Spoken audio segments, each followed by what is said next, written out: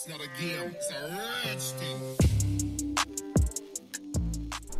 Hello and welcome to Aspen Cooking, my friends. My name is Yuri and today I'll be preparing a chicken breast. I'm going to make it moist, panko crusted and broiled with 3 cheese tomato sauce. Let's get cooking. You guys see this? Oh yeah, perfect. Look at that, and it's still going. Wonderful. First things first, let's get going with our sauce. We'll do a sauce prep.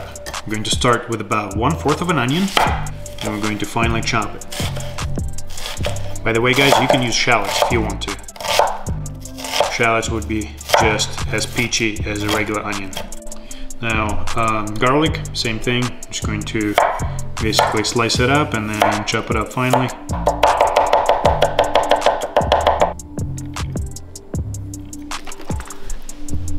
We're going to be using for our base some diced tomatoes. I'm probably going to use about half a can or so.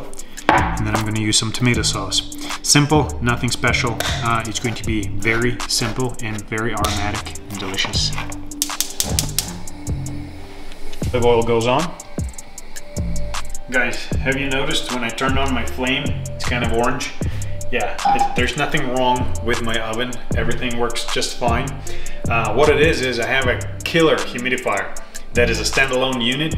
It's, I believe it's made by Void. I'll drop the link for it in the description.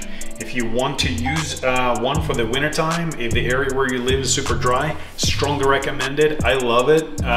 Using it for about a month now, and I don't want to just turn it off like ever. Onions and garlic.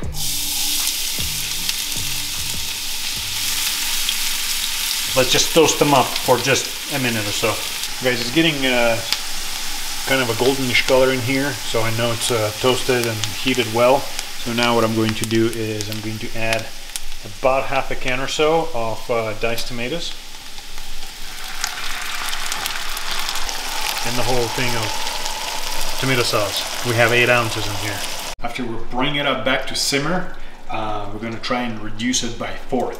So allow enough time to this mixture become a sauce.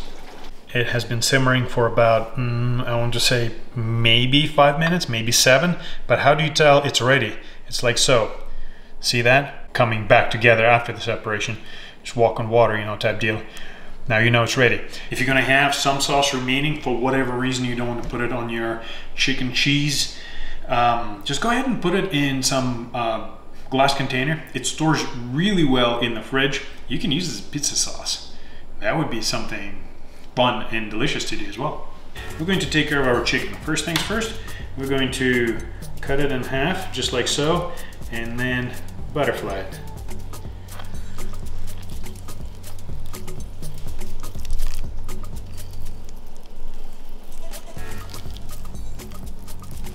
Stretch some food plastic wrap right over it, and now it's time to flatten it.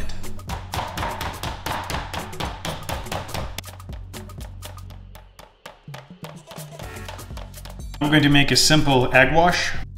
2 eggs.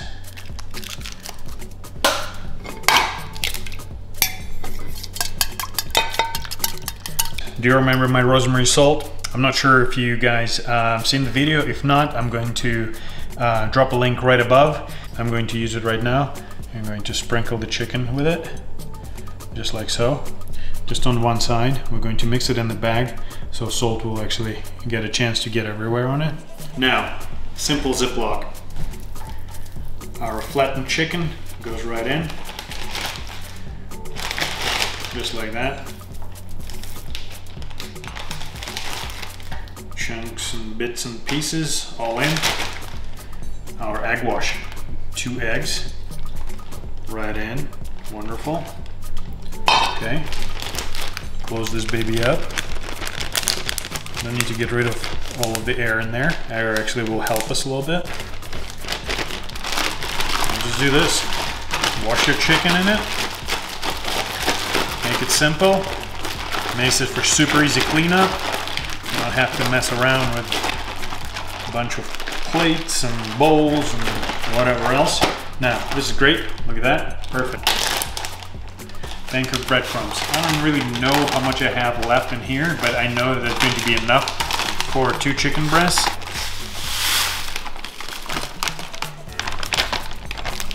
It's right in there. Close this baby up.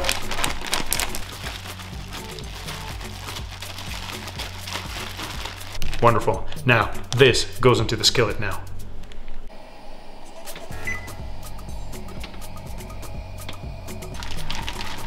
Now the mistake I made is by not cutting it in half. Now I'm gonna have to try to flatten it really fast. Let's see. Perfect. Now here's what your panko crusted chicken will look like after just about 4 minutes on one side. I'm gonna let it go for another 4. Now guys, while we add it, it is time for our sauce. I'm hoping I'm gonna have enough. I have 2 large chunks of chicken. Oh yeah.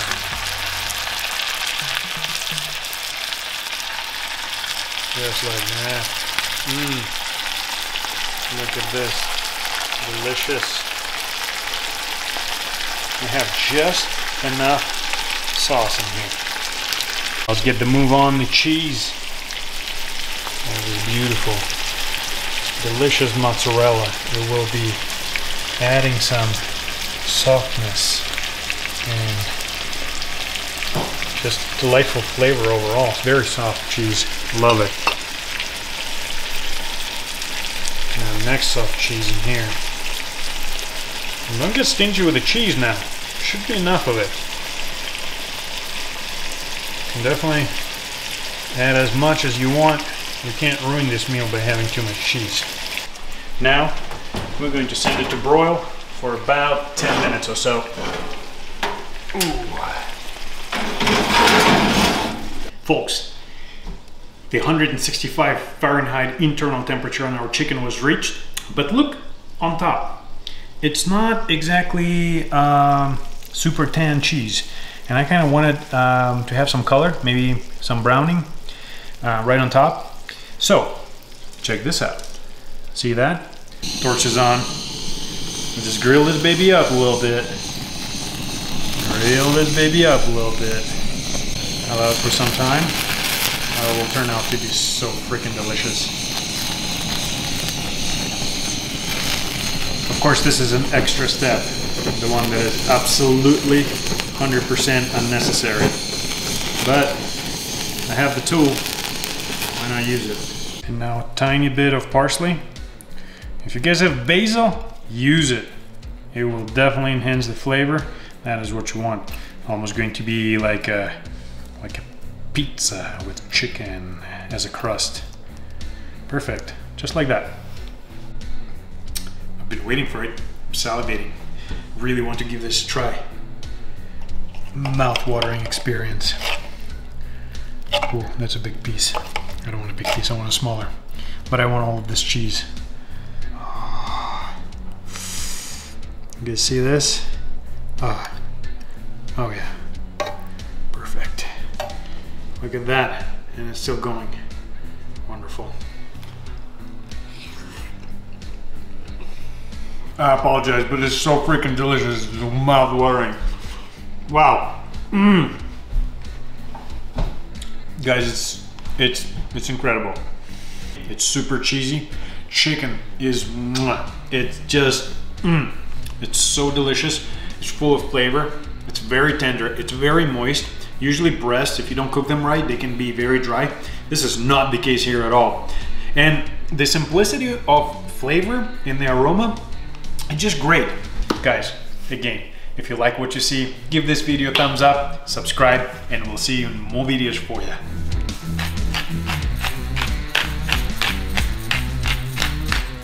Give it another shot with some black pepper in it.